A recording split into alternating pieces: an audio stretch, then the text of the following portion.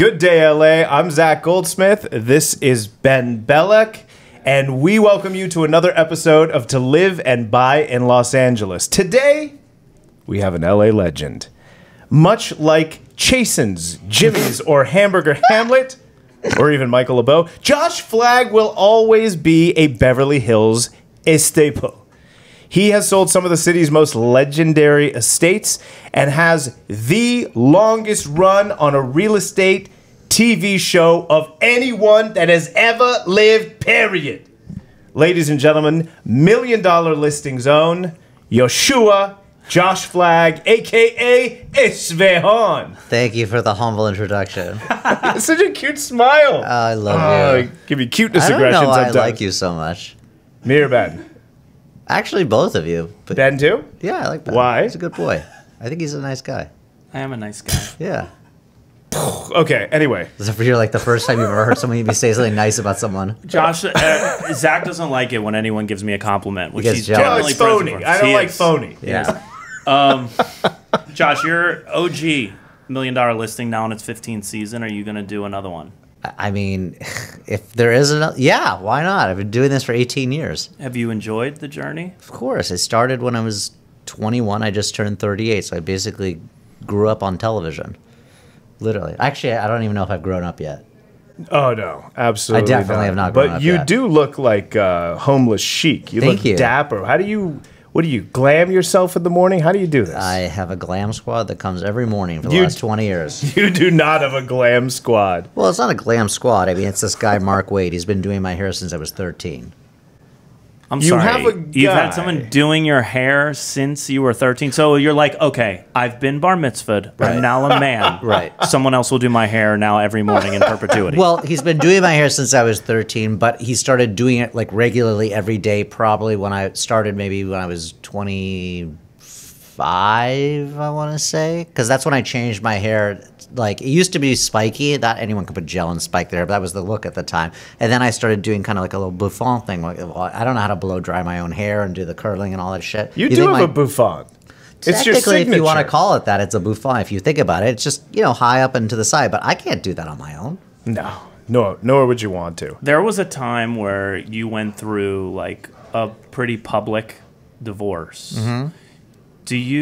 How do you navigate such intense public interest in your life? What do you mean, how do I navigate it? I presume it can't be easy. I mean, we had Mauricio on the show, and he said, we asked him, like, because they say, like, no publicity is bad publicity. And he Well, was there's like, bad publicity. okay. Well, there were a lot of negative things said about your divorce in the press, which I've spoken to you directly, and a lot of them seem untrue. I don't think it was like a secret, or it was not obvious that my marriage was unhealthy and it was not the right match. Mm-hmm. So it's not like a secret came out. I mean, I divorced him. I left him. I couldn't take it anymore. And, ask me anything you want to know. I'll tell you. Did you sleeping with one of your castmates interfere with your marriage? Tracy? Yeah. It really fucked up the marriage. Tracy? Yeah. It's not what Altman says. Was your feud with Josh Altman real? Was it on TV or was it real life? Oh, no. We didn't speak to each other for years. Hated each other. How do you navigate in a town where top brokers are seeing each other all the time and you guys are shooting a show together? What? There's not brokers that you hate that you have to do deals with? It's easy. There you go. I mean, it's just like Sorry, a I deal's just a wanna deal. know. It's different. I mean, you separate it. Everyone wants to get the deal done and get their check. So you put your feelings aside. When I got in the business, when I was just about when I was 19, so what am I now? 30. So 19 years ago, I was a cocky, arrogant asshole. 19 years ago. Uh-huh. And you've changed. Oh, yeah. When I started, I was such an asshole. Like, I had my monogram license plate. Every broker would park on the street when they were going on Caravan. I would park right in the middle of the driveway, walk right in. Everyone just could see me. I thought I was the shit. And I burned a lot of bridges. And I was also very aggressive, and I didn't really understand like, how it's important. Look, You were buyers come young, and go. cocky, entitled punk. Absolutely, and I still am, but to a different degree. But buyers come and go, but the brokers, they stay in the business, and you have to keep those relationships. I didn't understand that. I was just first in the business, and I just didn't understand that. And so, I burned a lot of bridges. Whose and bridge did you burn? You name the person. So, well, let me ask you that, because actually I wrote this down because I remember an open house that I came to very early into when I got into the business, like around 2011. And I think like a lot of real estate agents, their move is to be like a people pleaser. And I would have characterized you then as somewhat unapproachable. Would you say that's the same? Wait, now? I didn't hear what was the first part. I didn't understand the first part. But going to an open, say it I again? said I went to an open house that you were holding. Your Oh, own listing, yeah. And I found you to be very unapproachable. I get that a lot. Do you think you're the same now? Did you Yes. get it now? Why do you? Because I'm insecure. Really? Yeah, 100%. So you think just publicly you're... No, I act that way because I'm insecure. It's funny. Like Candy Spelling is very similar. We were talking about this the other day. I said I was having dinner with her, and I was like, you know what's so funny? We're like the friendliest people on earth, but everyone thinks we're raging assholes. And I said, why do you think that is? She goes, because we're both just very not shy. She's very shy. See, which you would never think. You would think like Candy Spelling, like built the biggest house in fucking America. How shy could this woman be, right? But internally, it's something obviously comes from childhood. I don't know what it is. I grew up in a loving family. My parents have been married for 42 years. I guess it comes down to being picked on the recess yard or whatever. So it's like a self-defense mechanism. The guard's up a little bit. But honestly, it's not even. I'm not consciously doing it. I'm not sitting there being like, I'm going to be this way and I'm going to be aloof because I want people to realize that I'm too good for them and whatever. It's literally just a like, oh, I'm afraid this person's not going to like me. So what can I do? I'm going to remain guarded until I feel comfortable with the person. It's not conscious. No, I think I developed a sense of humor defending myself. That's how I would defend everyone has a myself from mechanism. embarrassment of any kind. That was my mechanism. Well, exactly. it's both, but the same thing. Like I'm unapproachable, I guess, at first, but I also, everyone knows I have a sense of humor too, and I think I use that sense of humor as a defense mechanism. I use both of them. It's a combination. But the minute I find you interesting or I find a rapport, it's a different person. But I don't consciously do it. It's like I watch, like Lisa Vanderpump. I think probably people would agree that she's probably not approachable, and she seems, but over the years I've gotten to know her, and I find her she's wickedly funny, and I find her very approachable once you sit down with her. Like there's several people like that. Candy Spelling, maybe Kathy Hilda. She doesn't strike me as approachable when you first hear her, but I've known Kathy for 20 years, and she cracks me up. I think she's one of the funniest people I've ever met in my life. She's wild. That's She's another good wild. example. It's a My good mom does that too. People think she's very stern and scary, this imposing old British figure. Yeah. And she's lovely. You know, very sweet. But let me ask you, so like, what do you remember which open house it was or where it was? Or? I do. It was there's a couple houses in WeHo West where they're like technically condos where there's like two houses on each lot. And it was one of those. So did you just come in and I think it was on Westbourne or Westmount. No, you were just kind of like buried in your phone, but like intentionally in a way where like you just really didn't want to be bothered. But Josh, you just literally compared yourself to three significantly older women than you. And a lot of real estate agents, they farm a neighborhood, they farm a community. Is your farm older women? That's his best friend squad. It's not my farm. It's who I relate to. Okay. Ever since I was a child, like my best friend was my grandmother as a child. Like most kids wanted to go to like a Laker game or Chuck E. Cheese or eat pizza or whatever. I wanted to go to Hillcrest with my grandmother or the Bel Air Hotel or, sit and go to the George Sank. Like I always had an obsession with older, powerful women. And that's why like when my grandmother died, that was a huge void in my life because although my parents are phenomenal, they're in love with each other and they like to do their own thing. My grandmother was my best friend. We would travel around the world together. I could say, "Grandma, I'm depressed. Let's go to Paris for the weekend. Let's go." Like she was that, and that's why I developed this relationship with Candy, where she kind of replaced my grandmother, and I don't mean that in an older sense, but that figure where she's just like Candy's single now. Aaron has been dead for. Well, I don't know. Aaron Spelling's been dead since 2006. Yeah. And she had a void in her life, too. And she found someone that's like her travel partner. And we go on trips together. We split everything 50-50. She's like my best friend. And, we're just like, we go on. She's like she replaced my grandmother in that sense that she was, a bon vivant and ready to live life in her older years and ready to go. Let me ask, was Freddie Eklund successful in his attempt to gain market share in Los Angeles? Clearly not. We ran him out of town. Why do you think ahead, a real girl. estate agent, even one with his preeminence in a market like New York? Because he acted like I did when I was 18 years old and I got into the business. That's exactly why. Why does that work in New York, but it doesn't work in LA? It wouldn't have worked in New York. I don't know what he was like when he was climbing the ladder in New York. Probably he was more humble, but then he reached a certain level of success and he thought, oh, okay, I'm this successful. I can bring that wherever I want. It doesn't work that way. You can't come into town and act like an asshole and not have the repercussions. By the way, it took me a long time to repair my reputation. I had a very bad reputation from 18 until, I don't know, 25, 26. I was this arrogant punk, like real estate agent. None of the brokers wanted to work with me. I still was very successful because I had good contacts and I was a great broker and I knew my shit.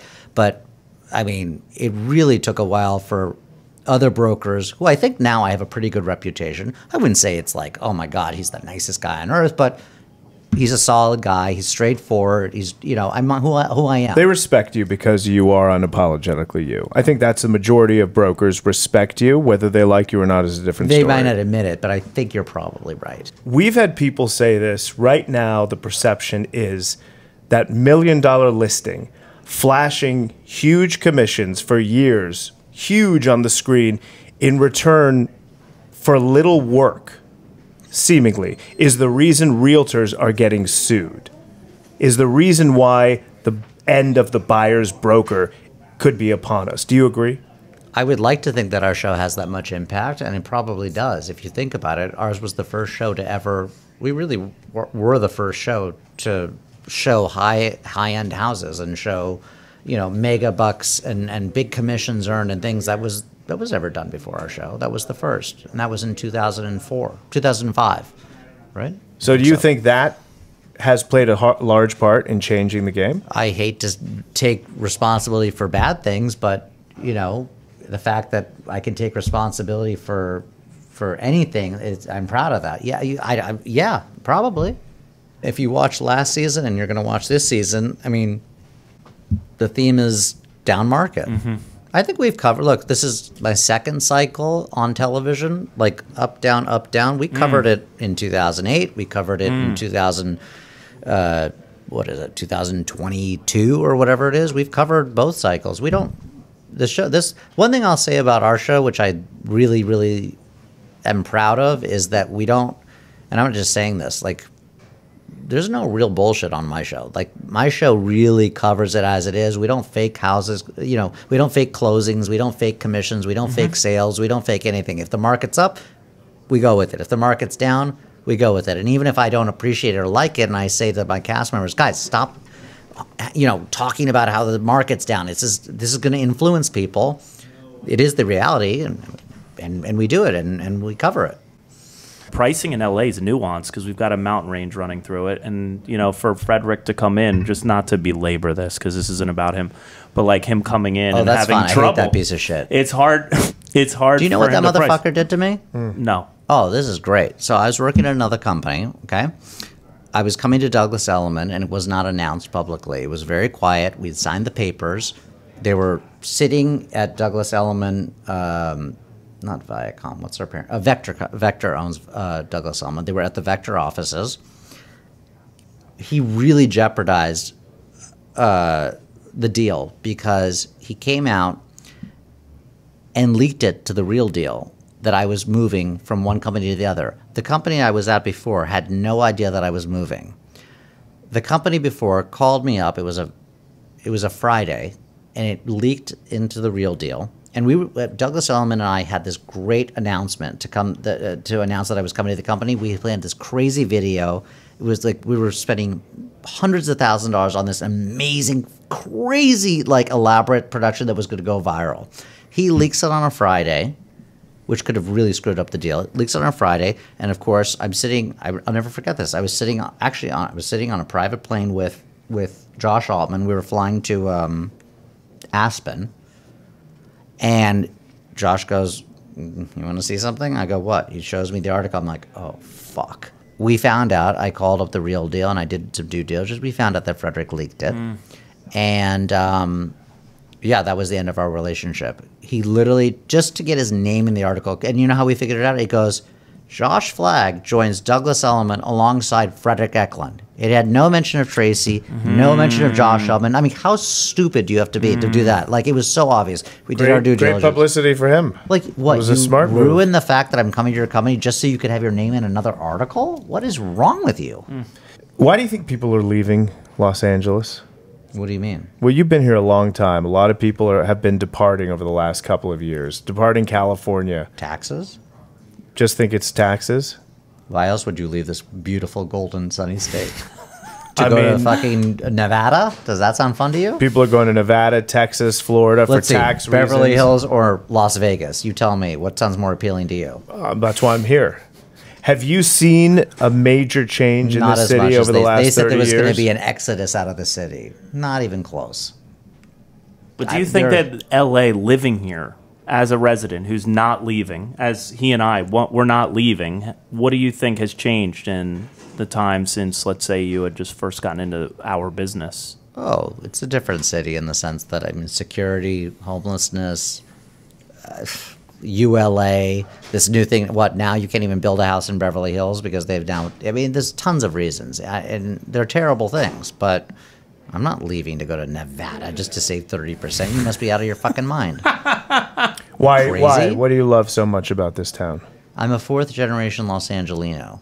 My child will be a fifth-generation Los Angeles. I'm not leaving the city. My great-grandfather was one of the founding members of the Jewish community in Los Angeles. I'm not leaving. You love this place. Yeah, I bet you never go to the beach. Not here anyway. Actually, no, you're right. Just finishing on the city, what do you think we need to bring the city back to greatness? Rick Caruso. What, you think he'll run again? No, you just asked me a question. No, I was just curious if you thought so. Just asking a follow-up. No, Give the but guy he a may break. run for president. I hope he does. He's one of my very good friends. I love him. I think he's amazing. I was on his steering committee. I wish he would have won. I'm not saying that our mayor is not fantastic as it is, but I would have loved if Rick would have won. Last, answer these questions as quickly as possible. One word or less. How do you get less? How do you get less than one word? That's what he was going to ask. You do grunt. Last meal. I know it would be somewhere in this city. What's your last fucking meal? Polo Lounge. That's 2 words. It can be in a. Make it one. Lounge. We know what you're talking about. No, seriously, where's the last meal for you?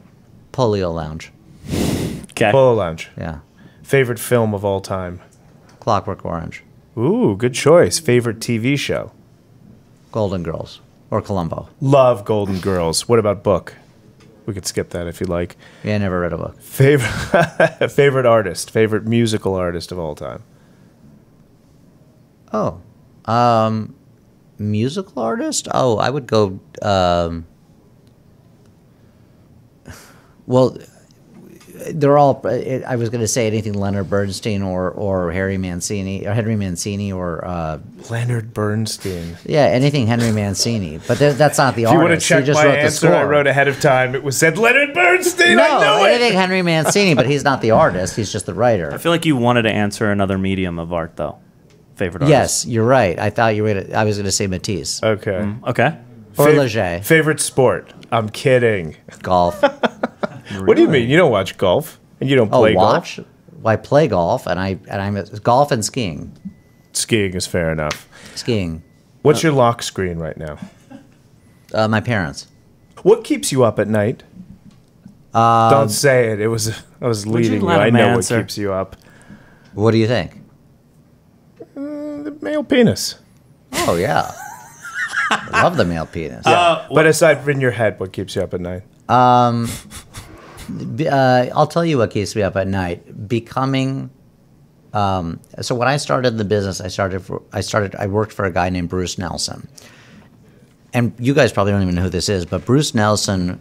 In the time, there was Bruce Nelson, June Scott, a guy named Nicholas Camilleri. These were the big brokers of Ron DeSalvo. These were the huge brokers at the time. soul. God rest his soul. He was a great guy. When Bruce died, I think Actually, I don't even know if he's died yet. But, well, I guess that's the point. People nobody remembers whatever happened to Bruce. I always think to myself, okay, I'm at the top of my game right now. I don't want to die like Bruce Nelson. You know, nobody remembers who he was. There was Victoria Lockwood. There's another example. She was the queen of Beverly Hills, right? Who the fuck is Victoria Lockwood? Who the fuck is Bruce Nelson? Who are these people? That's what I think about. Keeps you up at night is, will they remember who Josh Flagg was? Yeah, or when I get to a certain age, will I be retired out? This is going to be a good one for him, because we had Mauricio on. I asked him what his morning routine was. I get up at 4:30. I take the dog for a 5-mile hike. I drink a shake. I go to the gym. What does your morning look like? Nothing like that. I know. What do you mean? Someone comes over to style his hair. Yeah, but he's got to wake him up. He's got to wake him up. Have you ever seen Josh, it's 11. Let's let him answer. My housekeeper wakes me up, comes in, gives me my pills, sticks them in my mouth with a Capri Sun, by the way. I love Capri Suns. Yes. With a little straw, my Capri Sun. Snooze in for another half an hour. Go to my bathroom. Guy does my hair, whatever. Come downstairs, sit in my office. Gets emails, calls, whatever done. My assistant comes in. We roll more calls together, whatever, and then by 11:30, 11, whatever, listing appointment, whatever. Guys, thank you for tuning in to another action-packed episode with none other than Josh Flagg. Josh, if they literally are not on the planet, how would they find you if they couldn't find you? Just go to Josh Flagg 1 on Instagram. I would love Josh Flagg, but that motherfucker in Tennessee who has my fucking Instagram. Yeah, we're speaking to your ass, Josh Flagg. Literally, I will pay you to give me that fucking name. Literally. You heard if you're it listening first. to this. How much? Make him an offer. Honestly, I will give you. I'll give you 50 grand right now. Just 50 give me my fucking grand. name back. 50. I'm going to edit that part. I'm going to offer 5 and You're take probably the gonna other start 45. lower. Never mind.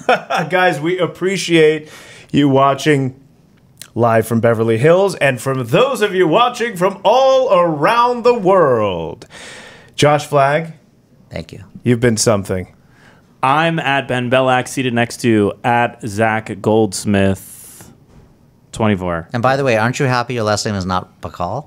You know what's crazy is how many people will be like, "Oh yeah, I know, we met." I'm like, "We didn't. We never met. We did not." As always, we want to hear what you have to say. If you like Josh or you love him, because there's no other way. Comment, tell us what you think, what we can add, and what Ben can wear differently. We love you. Laters, fam.